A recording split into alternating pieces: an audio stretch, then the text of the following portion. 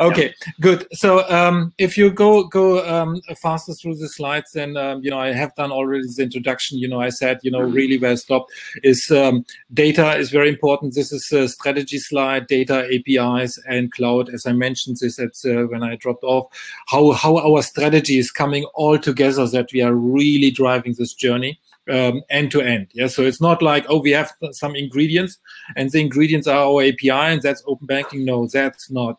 You need really the API strategy, how you monetize APIs, how you bring then the data also as a value through the APIs, and also then how you enable this, as I said, through the ecosystem with partnerships, partnering, and all of that, because that's the beauty of open banking. So if you go on the next slide. Just briefly, I think this is the very simple summary from my side when I'm talking about open banking. Yeah? So on the left side is more the traditional. You have at the top the customer. You have like the bank channels, like mobile, call center, website, branches, physical branches, then the bank itself and the bank product. So that's the traditional way. Open banking is on the right side. Yes, so two major things. That's the reason why we need data, cloud, and the APIs. Is like on one side, we expand the bank to beyond our products. So that's where we need partnerships, what we have done in Hong Kong, what we are doing now even in Singapore. And that's the way how we go forward. And now how we provide this, that's open banking is beyond our.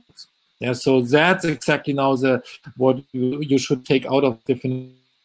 We are reinvesting at the bottom and at the top. So yes, aXess, just to name it, as I said, this is where we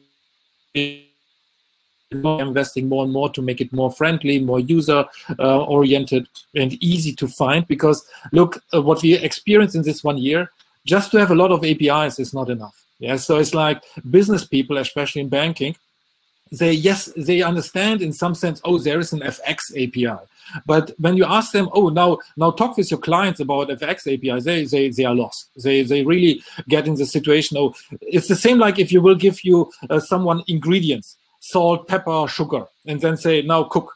So then exactly now what we recognize, yes, I need the ingredients. That's very, very important, what you see on the slide. And we put them, we put this as a catalog, categorize them, put this in a kind of different fashion, how you can find this depending on your situation.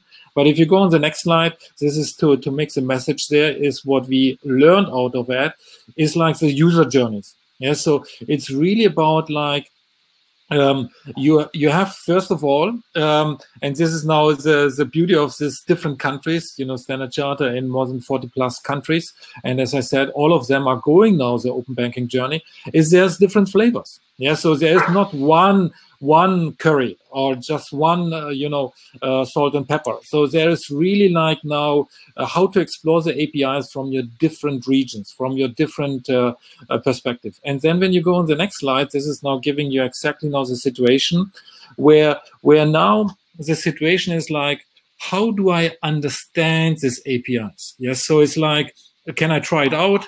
Can I experiment with them? Get a bit more context? Yes. So, in what kind of context can this API be used? So, what you see on the next slide is what we called in these use cases is really, I would lift it up like recipes. Yeah. So it's like if you want to really train chefs and you want to get more meals cooked, then give ingredients, but give also recipes to inspire, to make really the sense, okay, what kind of use cases have we implemented? What kind of use cases were successful? How we have used these ingredients, like the APIs, with the data and so on, where and how. So that's all what came all in this year to enable business to really, really understand how to embed APIs in user journeys, yes, so in the customer journey, so that it's not like, oh, yes, I understand my customer journey, and then I'm talking about business capabilities. It's more like also like now how to map this business capabilities and the journey on APIs. And that's what we have massively drove in the sense that on one side, our clients can be self-service, they can go there, and on the other side, that the business can take it. So now beyond of all the investment what we have done now in the past 12 months to enable business to really go to use these ingredients, and we are not just expanding right now, as I said, 150 external public APIs. It's also like now we sometimes consolidated, we sunset a couple of APIs will not make sense and so on. So it's more like also how you offer your ingredients more and more effective. Yes, by countries, by different regions, even also by different situations and clients. So beyond of that, and now what also the journey of aXess was, we recognize data, cloud, APIs. This is essential in front of the clients, but we also recognized, I speed up 2 minutes and then we can have a Q&A, is like how you enable the enterprise. So it's like now as a bank, you have to think about like the situation about a bank is not an engineering shop. A bank is not a tech shop. Yeah, so, but now as we are going more and more in these digital offerings, we also recognize how we engage our developers inside the company, how we are setting up new skill sets, how we are bringing this journey inside the enterprise to enable that. So we created also, and that's now in a future open banking, there's no differentiation between an internal portal, external portal, but we really engaged our more than 17,000 technologists in the bank. And we really enable them what you see there. How is the marketplace? How is the developer profile? How to bring what we call gigs. Gigs is more like small tasks, hackathons, all of that things in the geeks profile. If you go on the next slide, then really about like how you get benefits, how you really get your productivity, how you perform, how you benchmark yourself. It's a kind of gamification as well, but you grow in this new world. Yes, it's not anymore just building a core banking or building an application. It's really about how to collaborate on APIs, how to share them in this fully agile manner in a bigger scale. If you go on the next slide, and that's now where aXess evolved further. It's not just a portal. We created a complete aXess Academy where we are educating a lot. Yes, a lot. We are running daily, a lot of physical classes, digital classes, virtual classes now, even with COVID. So there's where we whole engaging between exploration and learning and trying out different things in a new way. So it's continuous learning as connected learners. If you go on to the next slide, so besides of the aXess Academy, we also launched then an aXess Labs, where we really tried out future of banking. Go far, far beyond of what we are doing today with APIs. Is we embedded APIs in a car, in a fridge, in a vending machine. We created a credit card vending machine. We made aXess in a sense like embedding into every context where you could be, that you're not going physically anymore to a bank or not think about our app or something like that.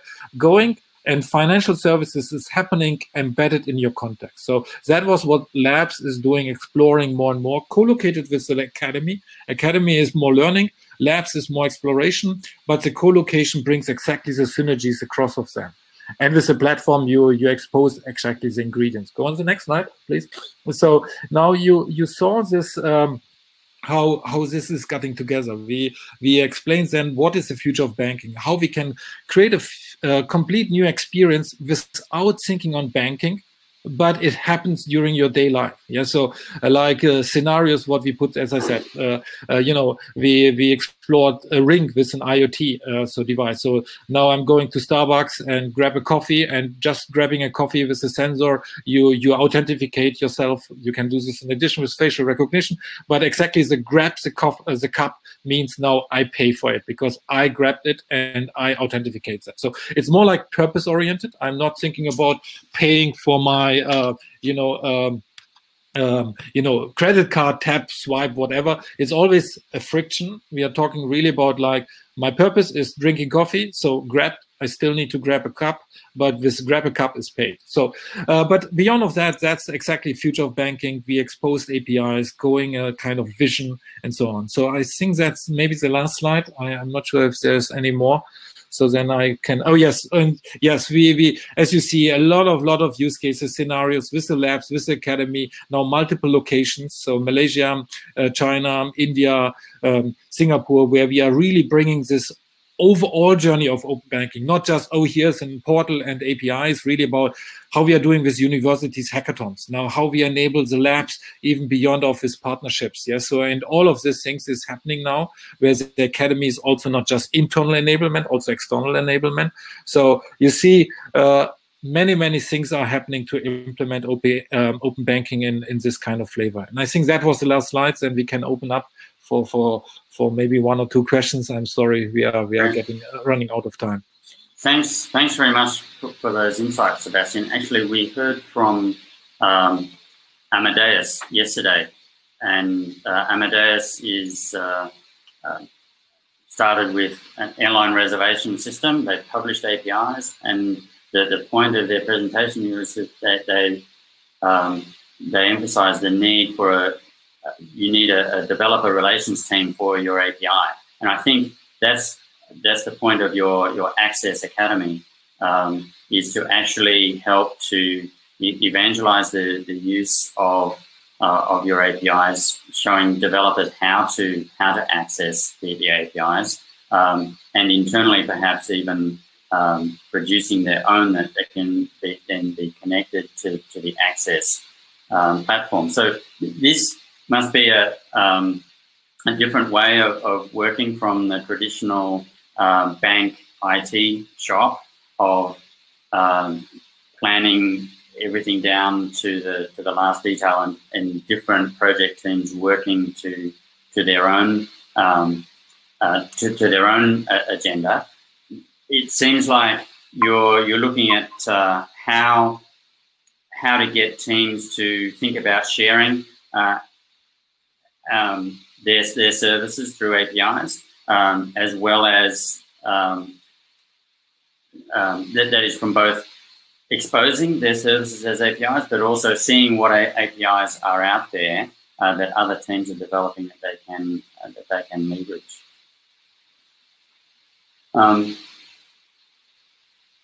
There is a comment. Right, John. Yeah. Maybe to add here one comment. Mm-hmm. I see this really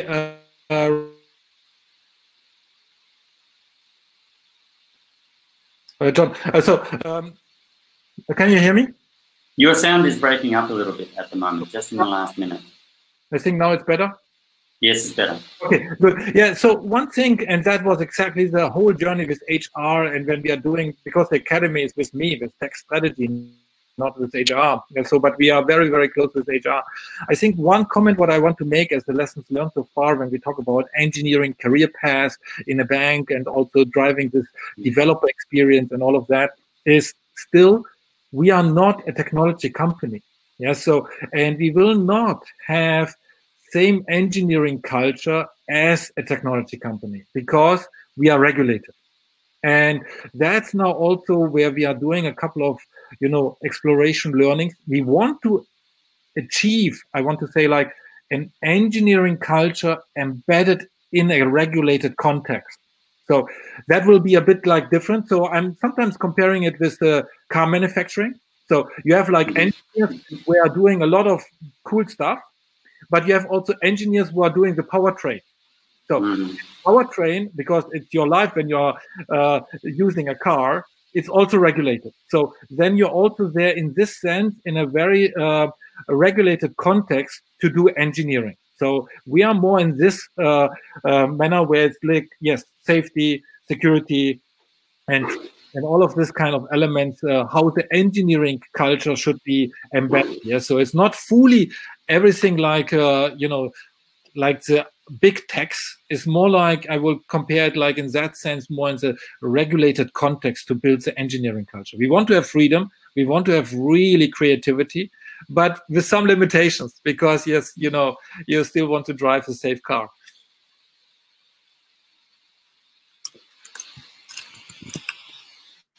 Great. Thanks very much for that, Sebastian. So there is one question I'd just like you to touch on. there's a question: Is open banking, from a bank's perspective, more about giving, that is, open APIs to the community for them to tap data, or receiving new business from your published APIs?